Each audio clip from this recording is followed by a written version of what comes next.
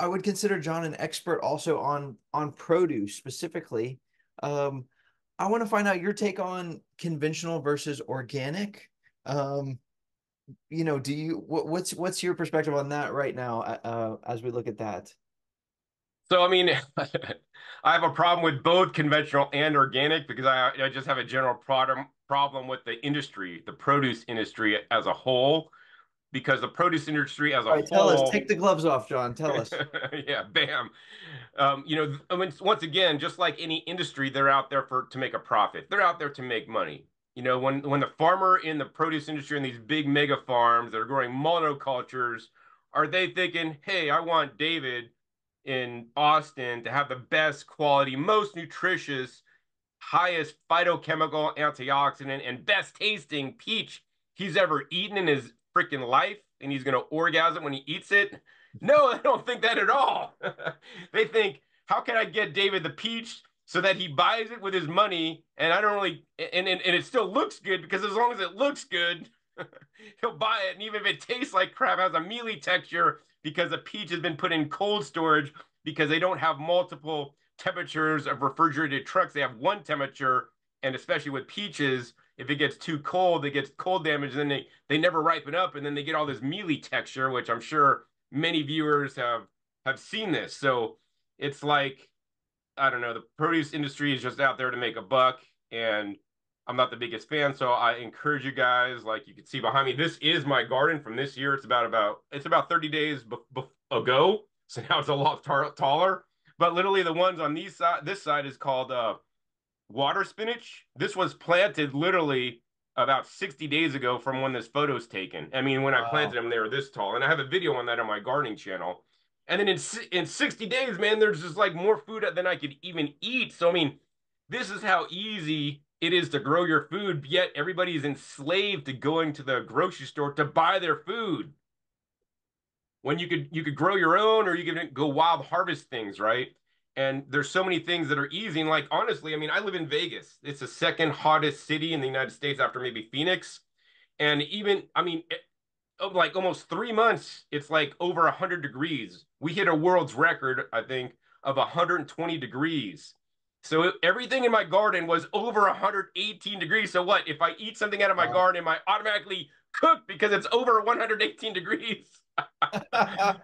No, man, because the plants, they take up the water, and they transpire, like we perspire to cool us down, and the enzymes are still alive in my plants, otherwise they wouldn't be alive. But nonetheless, I really want to encourage people to grow their own, and then after that, if they can't grow their own, to get out of the whole produce industry, go visit your local farmers market.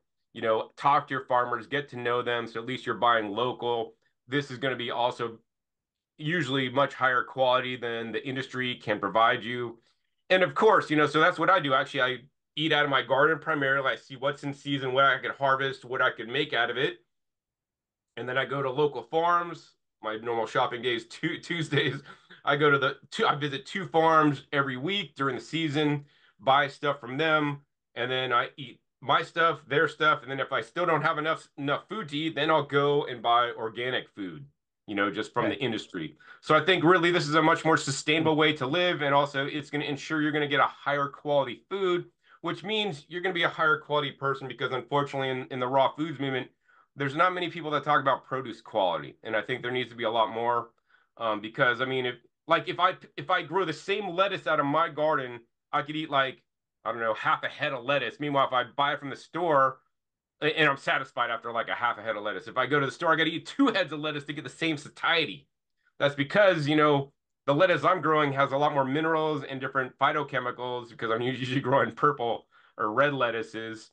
In the store, you might actually, I did buy iceberg yesterday to go in my juice, but you're getting romaine, and it's significantly different levels of the phytochemicals, which I believe to have a lot of human benefit, and one of the many reasons why the raw vegan diet works. So, I mean, making your short answer too long, unfortunately, which is what I do a lot, saying, just so if we just had to choose between conventional and organic, I'll say each have their own pros and cons.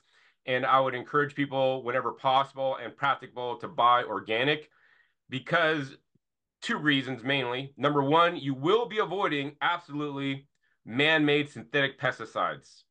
And you could get too much residual pesticide load in your body, and that can cause disease as shown in published studies. You can look Okay. up Environmental Working Group, the Dirty Dozen, and the Clean 15. That's what specifically they go into. I have a video on my OK Raw channel where I go even deeper than EWG because I go into the data that the US government or USDA provides on the sprays on specific produce items. So we could see how many times, like if you buy cilantro, I think cilantro was one of the worst things you could buy conventionally grown because in general it's sprayed a lot. And that's what, and then actually the study that I got into showed like imported versus domestic produce. And actually it showed like domestic produce, like I think for, especially I think was it for fruits, were sprayed even more than imported produce, Hmm. which was kind of crazy. But nonetheless, we want to stop eating these man-made chemicals, petrochemicals that can build up and accumulate in our bodies, some of which, yeah, may not be able to be easily detoxified, such as PFAS. So that's number one. The number two reason why I'd say to go for organic is because in general, but not always, there are usually more higher levels of plant phytochemicals. So plant phytochemicals are say like the lycopene in tomatoes, or the different kind of color pigments in the leaves. And these are basically nutrition for us. So like there's more antioxidants in there, I guess is a simple way if you don't understand all these complex things to say it, because basically what happens is like all the plants behind me, like I don't spray any chemicals on them. In the forest, you think, okay, how does everything in the forest grow when there's no men spraying fertilizer or, spraying, Roundup or pesticides on the forest? Do bugs eat the forest? No, we have a full forest. That's because the plants have over thousands of years created their own immune system, their own defense system to prevent the bugs in their area from eating them. And these are Right. the plant phytochemicals that we call phytonutrients that are beneficial for us. So, like anthocyanins, which make different leaves, the purple or reddish color, or what plants produces. So, like now these plants that are red color, like this morning I filmed a video of my false roselle, which are actually red leaves. Think about it. Red leaves burn a lot less than green leaves or leaves that are kind of like light yellow because it's like just like people that are light skin or dark skin. Dark skin people don't burn as bad. So, They have more as melanin. easily the melanin. Yeah, but so these anthocyanin compounds in the plants don't allow them to burn as much and give them, protection. But also when we harvest them and eat them, now we get, maybe 4 to 5 times more nutrition as well. And so people don't realize this. So that's why if we don't spray things, then the plant is basically forced to use its own defense systems to create more of these plant defense chemicals that then we get to eat, which are actually nutrition, antioxidants, polyphenols, and have been shown in studies to be things like anti-cancer, which I had a recent video on my OK Raw channel. So yeah, that's what I'd say. And then of course, do I buy conventional produce? Absolutely. I'm not perfect behind it. So there's certain things that I could buy that are organic and certain things that are just not available. So for example, if I wanted to eat jackfruit, I live in Las Vegas. Okay. If I wanted to eat organic jackfruit, okay, yes, I probably could get it if I call my friend up in Florida, buy an organic jackfruit from him. He could ship it to me. He'd probably charge me $2 a pound, maybe $3 a pound for the fruit, and then I have to pay another $20 for shipping. I'm not that rich. So I could go to the local store here where they import jackfruit, not organic, it's conventional for 50 cents a pound when it's on sale, right? And Okay. I'll buy it and eat it because I love my jackfruit.